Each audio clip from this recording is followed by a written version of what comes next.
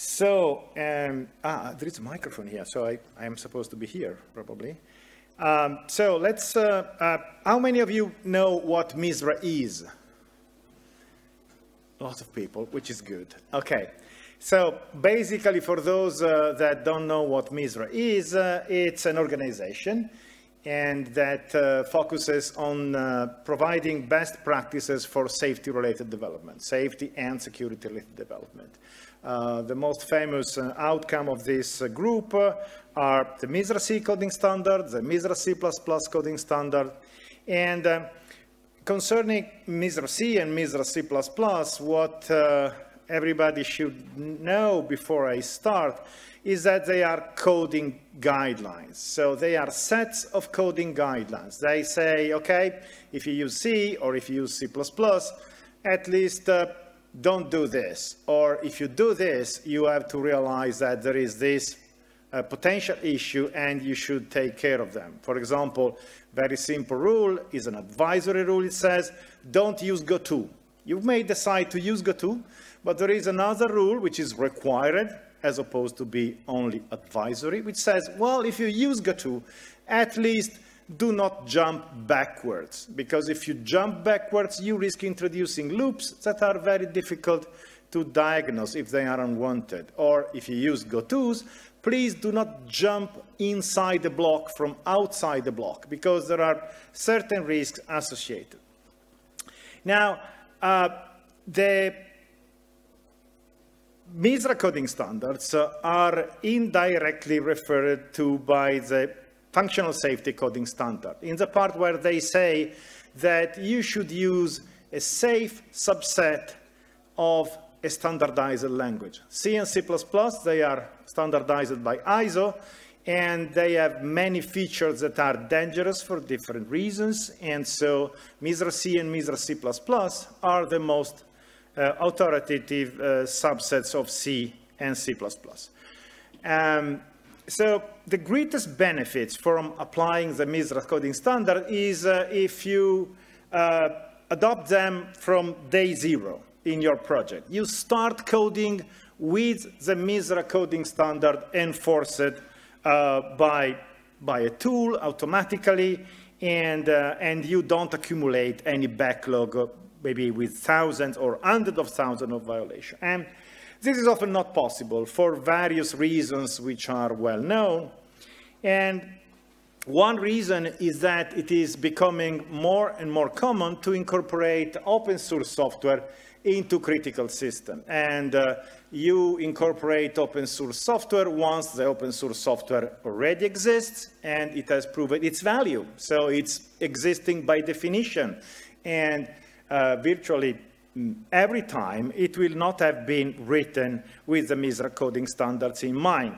So why is people thinking, or actually they have already started, incorporating open source software in critical systems to have access to innovative technologies and products, to avoid vendor lock-in, to leverage the existing communities and ecosystem, and this, of course, would allow for cost reduction and shorter development cycles, even though adopting open source software has a cost, of course. And the lower layers in a software stack are particularly suited to this move. And I mentioned projects in which I have been involved to some extent. So Trusted Firmware is enforcing MISRA compliance into their projects, and the Xen project hypervisor, also it's the project that gave rise to the presentation I'm doing now.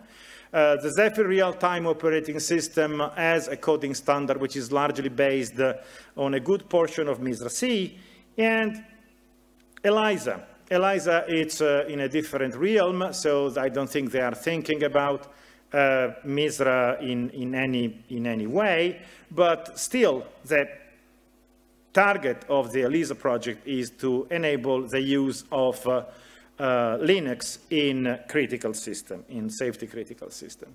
So there are challenges in safety qualification of open source software. Safety qualification means Well, the functional safety standards say you simply don't go and download the software. You have to qualify it, okay? You have to, in a way, prove its adequacy from the point of view of safety. So there are challenges.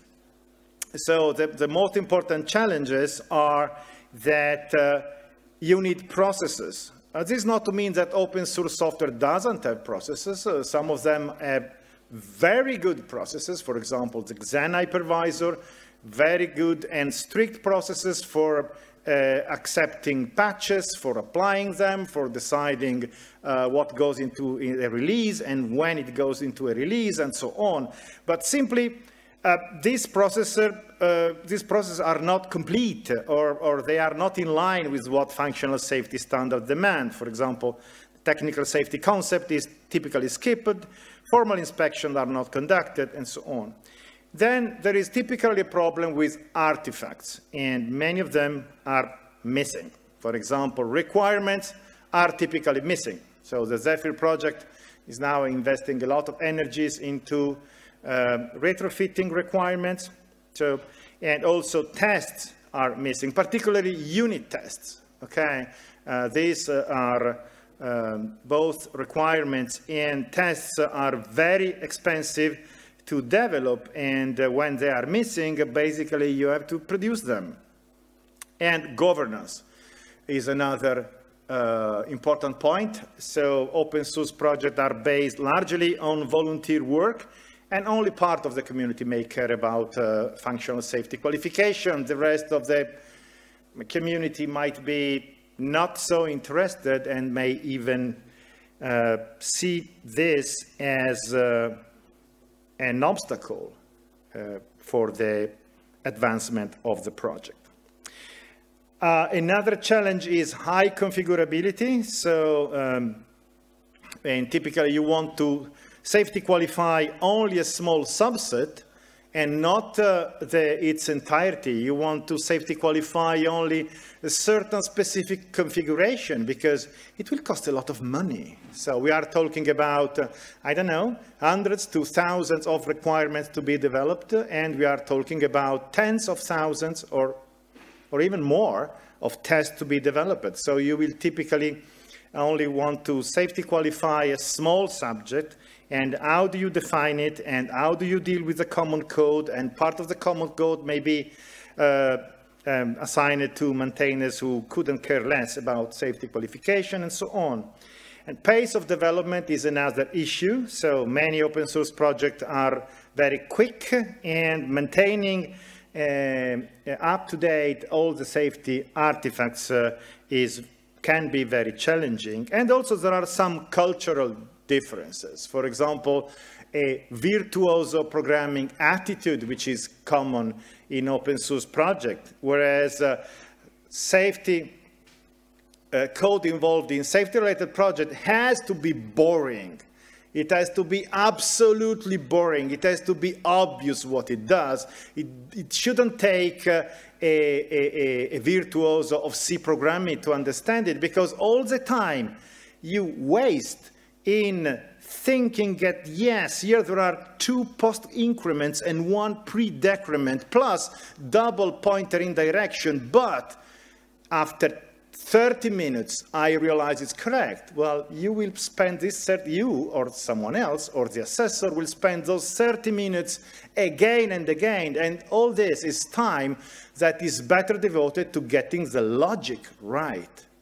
Okay, you cannot spend time to understand the virtuoso thing. You want the code to be boring. And this is frequently, this is a problem when dealing with some part of the open source community. So there are several possibilities which are not mutually exclusive. One is retrofitting safety. So you have maybe to create the requirements if they didn't exist, or adapt them, make them traceable, and then adopt and enforce a suitable coding standard. Despite what I said before, for example, you may adopt at a late stage in the project MISRA C. So you will start with, talking about Xen, 500,000 of violation that now we have managed to cut down by 97%, I think, okay?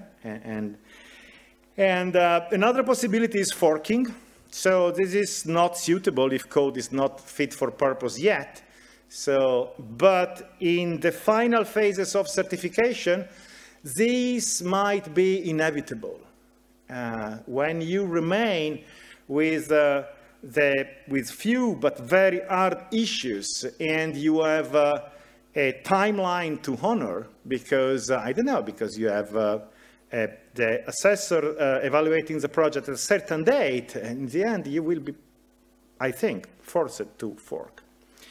And another possibility is to refrain from safety qualification. So you may decide to qualify only a small component that monitors the correct behavior of the rest.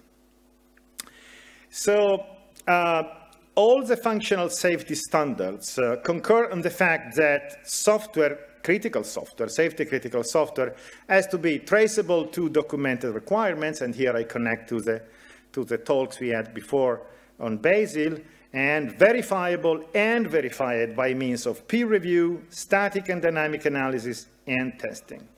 So use of C and C++ is allowed according to the functional safety standard,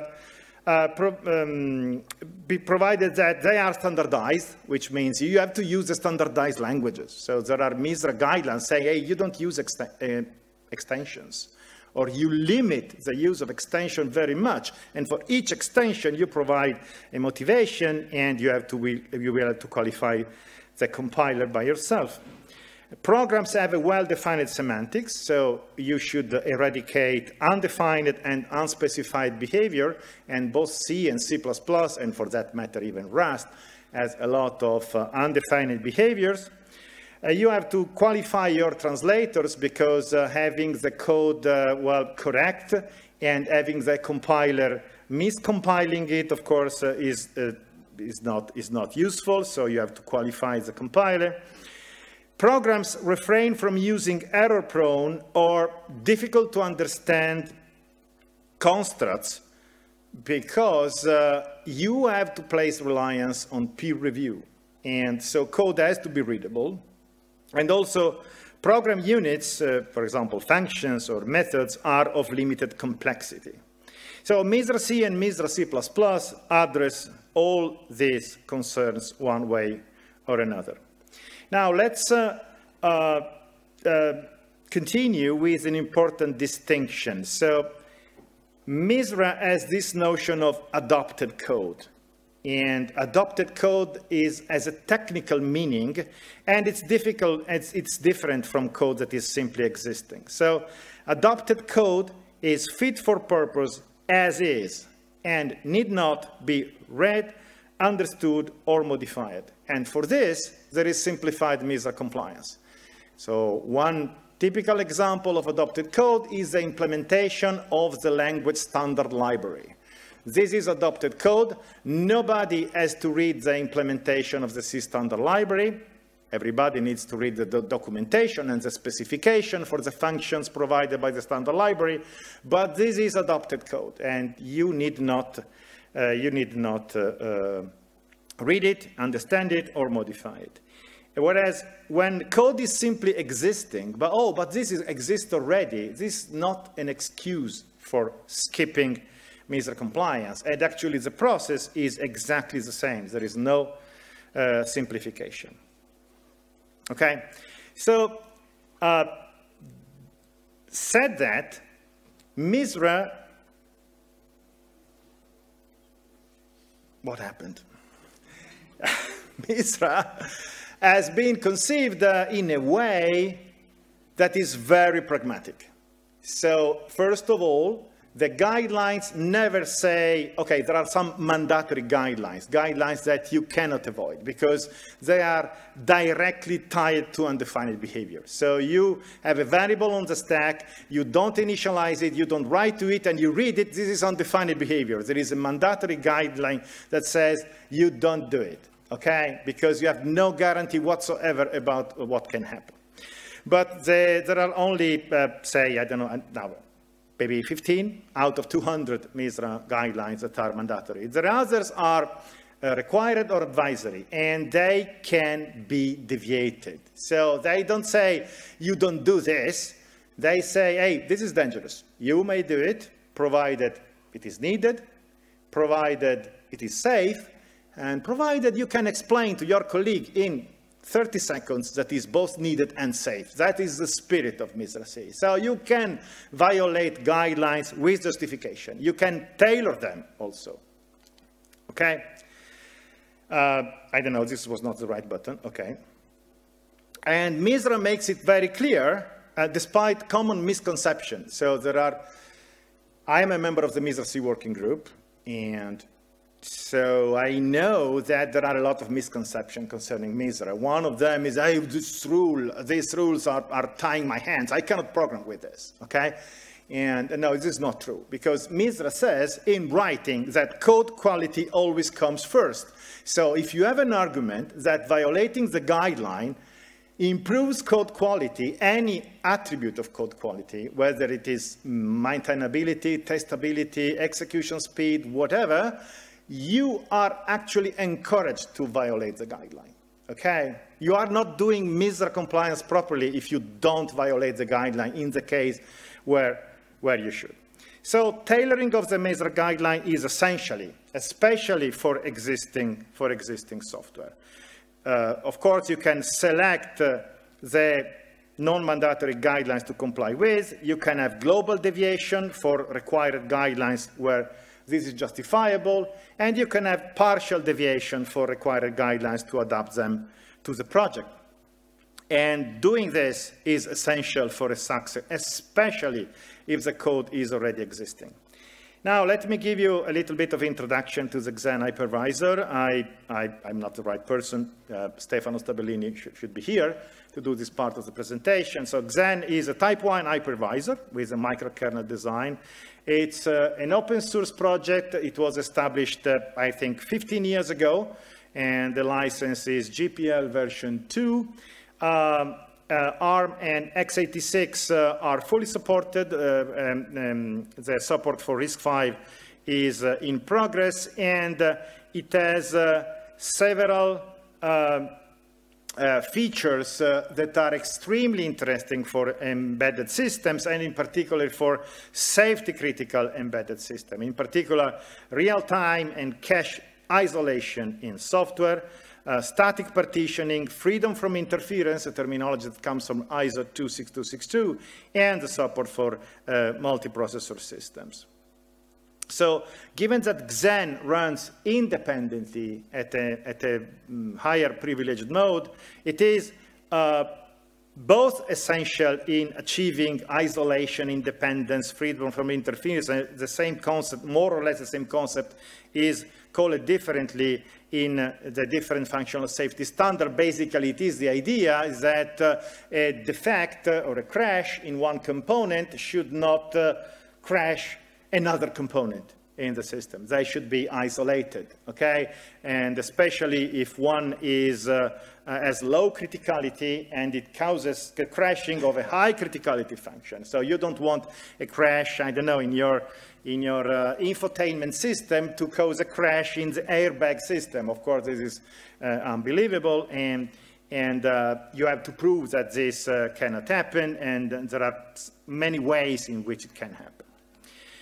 So if you use Xen in this way, Xen becomes one of the most critical components in a system, and so it has to be qualified for safety-related use. And BUGSENG, the company I co-founded, is working since more than 1 year, I think it's 1.5 years, on a project funded by AMD to achieve MISRA compliance of selected Xen configuration for x86 64 and ARM64 architectures, and we have done really a lot of progress. I present some examples of the things that you need to do when you want to comply with MISRA C and the code is already existing. And I thought I had here. So I need to give you an idea of what a certain, so this is MISRA, okay? This is MISRA C. It's a version of MISRA C. You are seeing on screen one rule, and that I will mention briefly in the presentation. It's rule 10.1. It says operands shall not be of an inappropriate essential type, which means nothing, but it is connected to unspecified behaviors, implementation-defined behaviors, and undefined behaviors of basically all versions of the C standard. So C11 and C18 are not here, but they are equally affected because I've chosen a version of MISRA C, which is the one that is being enforced by BUGSENG. Okay, there is a new version, MISRA C 2023, where you also have C11, C18, and so on. And so this rule says that for each, that you should comply, you should behave, you should program as if the C language had a much stronger type system than it has. So you have to treat Boolean data as Boolean, characters as characters, small integers differently from whether they are signed or unsigned, and so on. And so rule 10.1, for each of the operator, will tell you what you can do and what you cannot do. You can always deviate, because you see this rule, it's required. It's written here. It's not mandatory. So you can deviate with a reason. So this table has all the operators, and it has all the essential types. The essential types are, types defined by MISRA C according to the nature of the data. Okay, so it says, for example, that as the index of an array indexing operation, you cannot use a Boolean, and the reason is given in footnote number 3. And you cannot use a character, but you can use a signed and unsigned, and you can tell this because the cell is empty. And of course, you cannot use a floating point to address an array, okay? Other examples, you cannot add two Booleans together. So the compiler will say nothing, but doesn't make any sense, so you don't do it.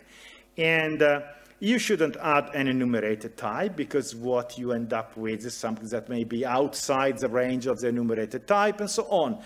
And so this table continues here, what you can do with the shift operators and what you cannot do, and the rationale for this rule.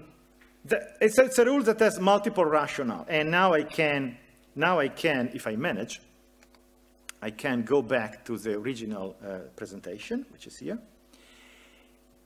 It has multiple rationale. So it is, some of the prescriptions are to avoid implementation-defined behavior, other are to avoid undefined behavior, and either are to avoid so-called developer confusion. You are addressing an array with a Boolean. Did you really mean this? Was it a typo? Maybe you wrote X and you want to write Y. The variable name is not the right variable. Or maybe you really wanted to take the first element of the array if the variable was false, and the second if it was true, but then why don't do this explicitly? So it's different rationale. So there are things which are normally violations of Rule 10.1, which are safe. And some of them, they are very much used, both in Xen and in other existing software. For example, value-preserving conversions of integer constant, they are safe. Okay, so you are assigning to an unsigned integer, and you are assigning the value 27. Well, 27, if you write it like this, is a signed integer. However, the conversion is safe. So 27 can be represented as an unsigned integer, so it's safe. Okay? Shifting non-negative integers to the right, well, it's not a problem, because the standard guarantees that the representation used for numbers which are non-negative is positional base 2. So there is no implementation defined behavior associated to whether integers are represented in 2 complement, 1 complement, or sign magnitude. It's the same. Okay? Bitwise logical operation on negative integer, even if the operands are of signed type, they are fine because the sign bit is 0. So there is not this uncertainty about how the bitwise operation will affect the sign of the result. So there are several cases.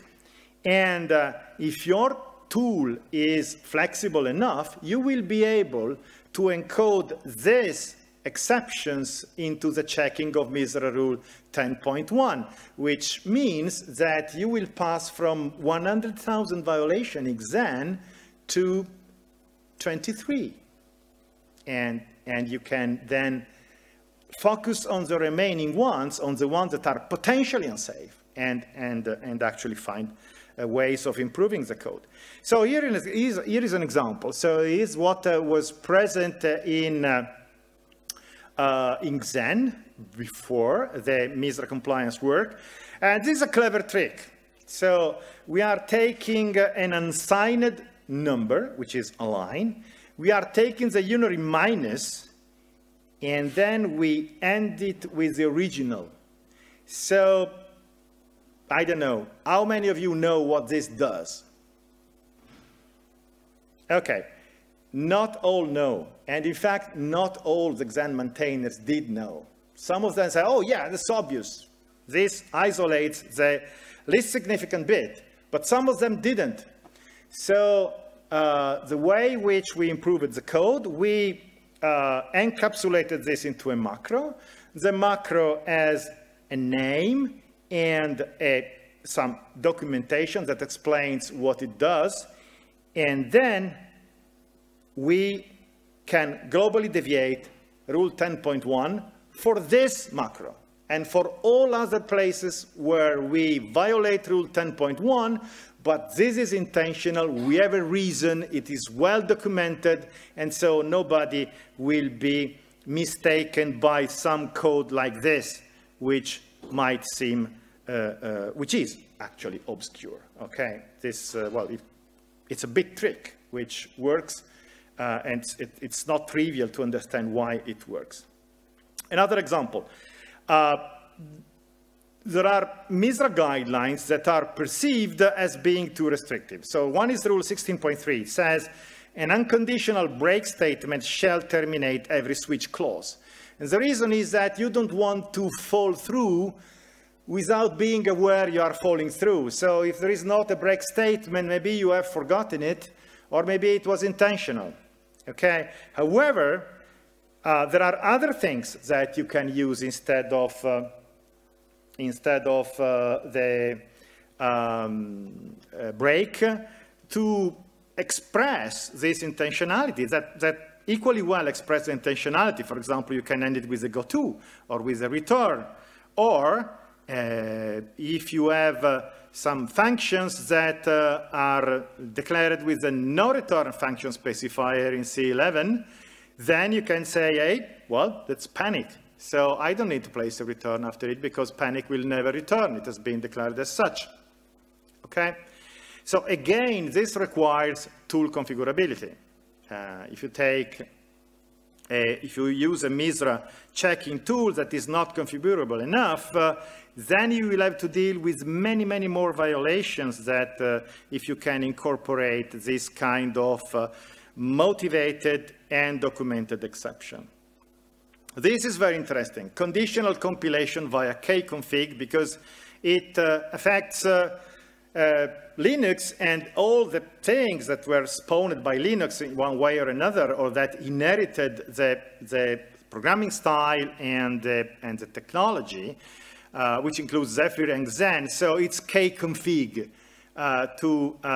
for managing quite complex configurations. So in the MISRA compliant way of doing with configuration is using the preprocessor. So if something is not meant to be present in a certain configuration, you compile it away using the preprocessor. And this is important because it's also a measure for security. You don't want the excluded code to be present in the device. If the device, if unwanted code ends up in the device, then chances are someone may exploit the presence of the code, okay?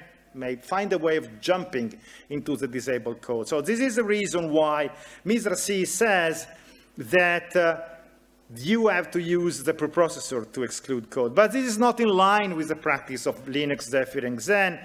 And actually, Linux, Zephyr, and Xen, they say don't use the preprocessor to exclude code. And they have good reasons, because the nesting ends up well, the indentation ends up well, but most importantly, if you use a preprocessor in highly configurable projects like Linux, for example, how many configurations do you have? Infinite number. And some combination of configuration will be compiled one day by a guy in Oklahoma that probably has never been tried before. And at that point, if you use this technology, it's very likely you will end up with a compilation error. The code will not compile. Nobody has tried that combination of macros. So whereas if you use kconfig, and so you will use this, okay, yeah, you use this instead of the preprocessor, then all the code is checked at every compilation. And the risk of ending up with something that in certain configuration doesn't even compile, it's lower. So you have less chances of breaking the build. Of course, well, maybe the code that was never enabled doesn't work, but at least it builds. So, so there is these two competing views, and they are not in contrast to a point that there is nothing we can do. There are reasons for both.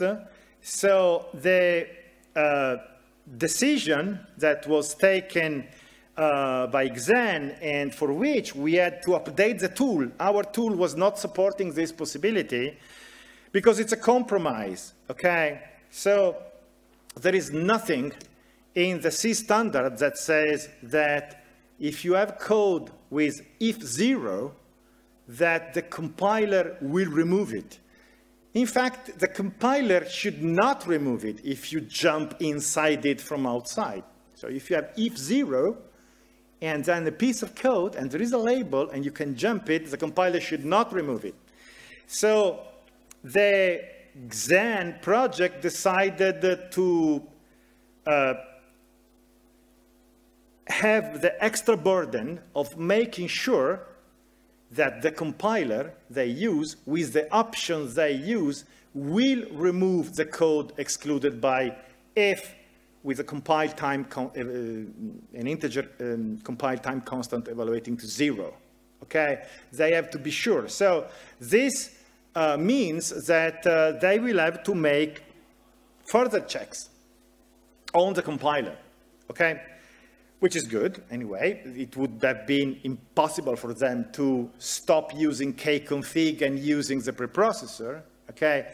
And about the thing of jumping inside an if zero guarded construct, if you comply to other MISRA guidelines, this will be impossible. So the two things together, the three things together, so you use kconfig, you qualify the compiler to ensure that the compiler and the way you use it will remove the code that is guarded by if 0, and MISRA compliance to the rules that prevent you from jumping inside the block. This will achieve the same result of the MISRA guideline, and it will be perfectly compatible with MISRA. So the lessons learned, we have time, as we are still 5 minutes, so it's okay.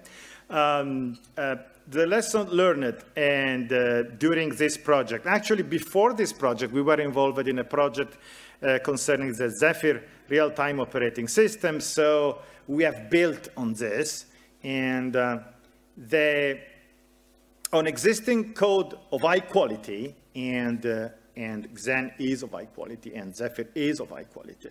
You can expect more deviation, but the potential of MISRA for suggesting improvement is still very high. Thanks to the MISRA compliance effort, we and Xen maintainers and Xen people, we have found a certain number of bugs, of errors, and one of this, it's now currently under embargo, so I cannot tell you about this until the 24th of September, but it's not pointless. So, and in fact, these weekly meetings we had with maintainers, they started in one way, and then now people are really on the same page. So they realize the value of this because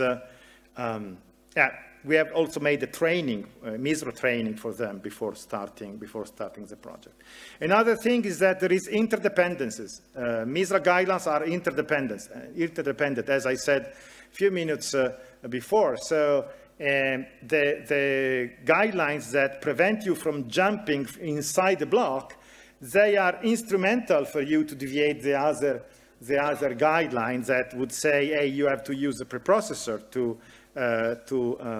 do your configuration management of the source code, okay? And then tool configurability is extremely important because especially on open source software, and when you have established the practices that make a lot of sense from the code quality point of view, you want to be able to tailor MISRA to follow them, because it is completely impractical to force them to, say, fix things that need not be fixing because they are safe, okay, in the very large majority, and also that they cannot fix because they are in the tens or hundreds of thousands. So you have to be able to tailor the rules, not just on paper, but the tool, okay? Continuous integration is crucial for in particular for open source software, where you have a diverse and distributed community, and also, you need to lighten the burden of maintainers. So now the maintainers of Xen can count on a continuous integration toolchain where every patch that is submitted is scanned for MISRA compliance, and it will be blocked if the MISRA rules that are already clean, so with 0 violations, are violated. So this is also essential. And also, on the relationship between MISRA and open source software, at the beginning, it might be difficult. For example, reconciling the attitude towards virtuoso programming, which is one of the distinguishing factors of many open source project, and also the more code has to be dumb and easy to follow, followed by MISRA. But in the end, if the initial resistance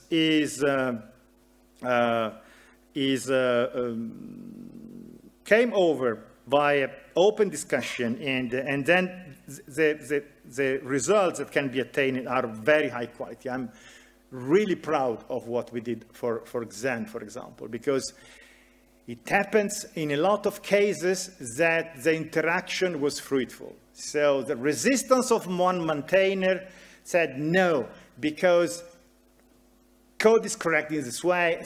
They suggested things to tailor the MISRA guidelines that we didn't think before, and that we incorporate into the tool, and the result was very high quality. And then also the other way around. So some of the maintainers, all the maintainers, I think, they have changed their mind toward MISRA, and they now look much more carefully at the violation, because they have completely figured out what the contribution is towards code quality. So bringing an existing code base into MISRA compliance is known to be difficult, risky, and time-consuming. I'm not saying it is not, okay?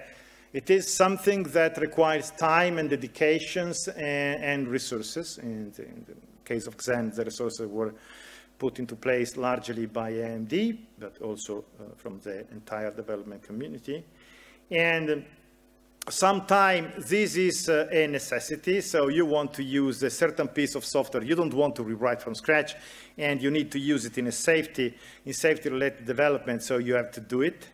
And it requires a lot of experience and also training, tailoring, and tooling. So training means you need to have at least the key people in the project completely aligned. They have to understand what MISRA is asking and why it is asking. Tailoring is what I've talked about in the past 15 minutes, and also good tooling, because otherwise there is no way that the tailoring can have any practical value.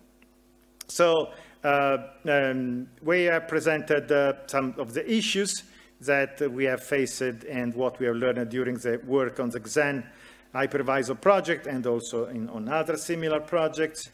And notice that this presentation is only a small part of the entire thing. There is a paper, and if you go to BUGSENG page on LinkedIn, you will find a link to the paper in this morning post. But also, I have shared the paper. I don't know if it works, but on the SCAD thing, there is the slides and the paper. So my suggestion, if you are interested, please read the paper, because a lot of material is only there and not in the presentation. Okay, thanks. If you have questions, I will be, yeah. Oh, sorry.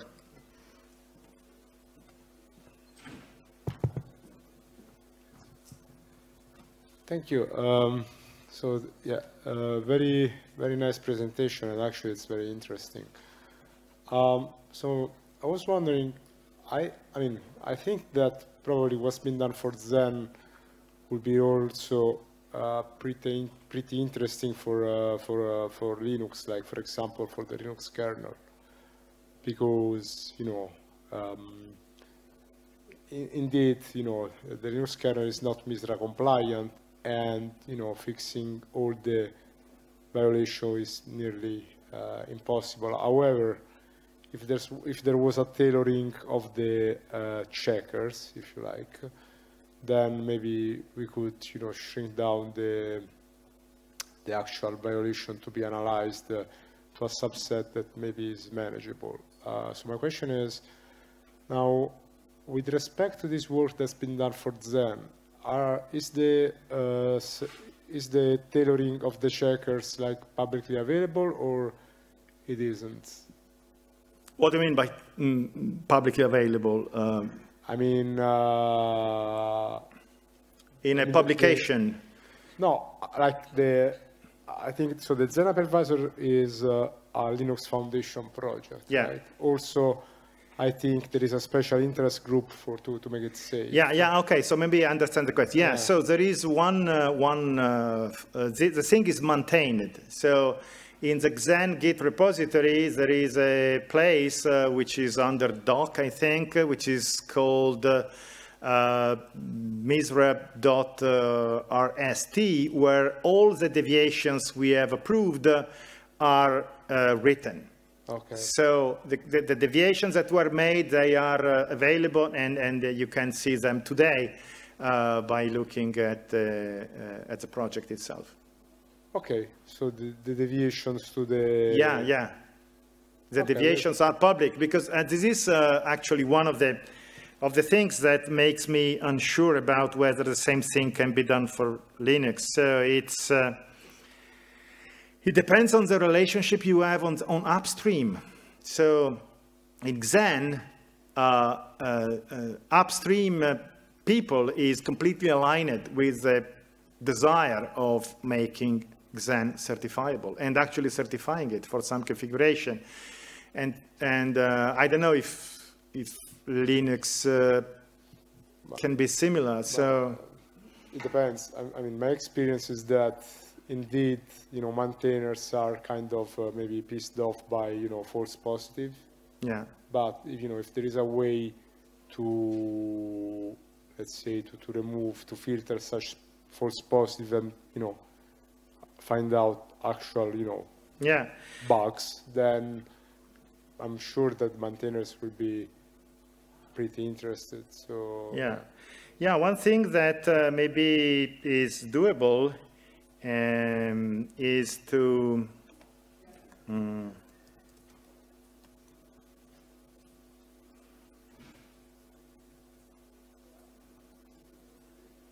where is it? No, I don't want this.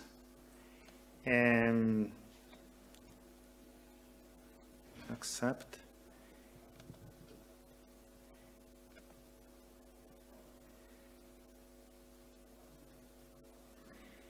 So let's see, there is Linux Next here. And we have a configuration where we are using a small selection of the MISRA guide, a very small selection, and we have 53,000 violation, and yeah. So yeah. And one thing I was thinking that one thing that maybe we could do would be to use exactly the same deviations used for the Xen project on Linux, and see what happens. And this might be interesting. Yeah. That can be probably a starting point, and maybe a baseline for a plumber's presentation. Yeah. Yeah. Okay. Thank you.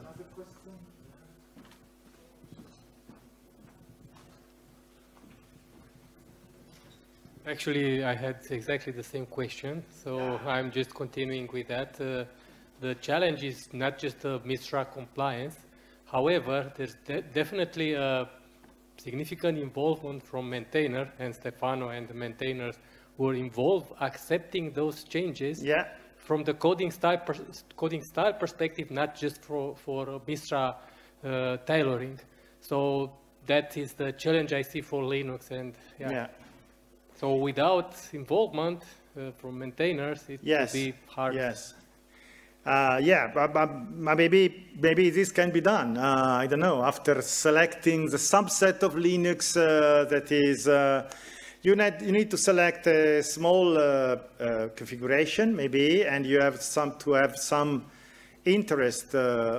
So in the case of Xen, it was AMD. AMD was willing to spend money and resources in getting the job done, and so this was a trigger.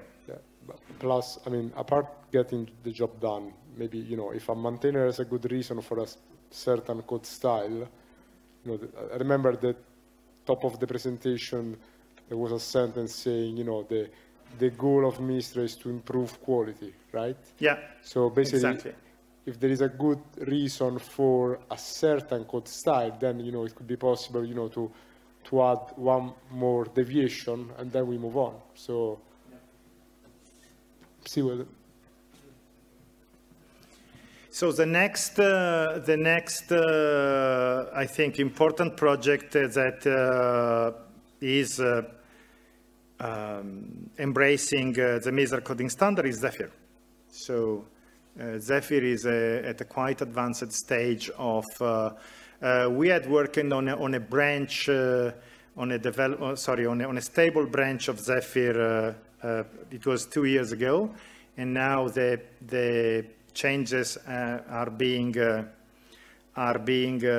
ported to the main development trunk, and also a continuous integration pipeline is being put in place these days. Actually, these days to do MISRA compliance checks at every pull request. Yeah.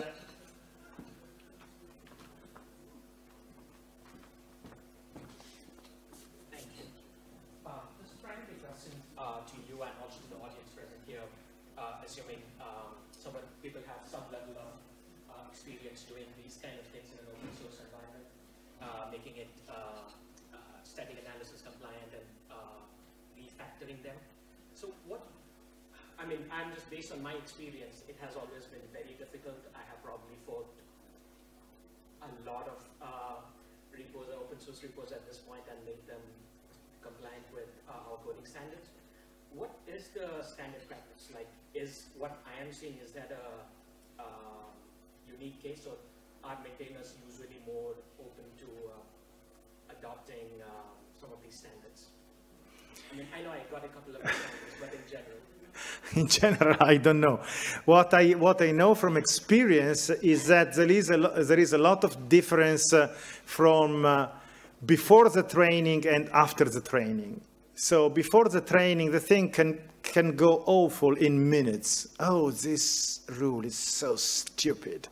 I will not look at MISRA again in my life. And then you say, wait a minute, so there is a rationale. Let me explain the rationale. So, and in some cases, you may find people that didn't know about undefined behavior or unspecified behavior, or maybe they had the misconception about the C language. And then after the training, the attitude changes completely.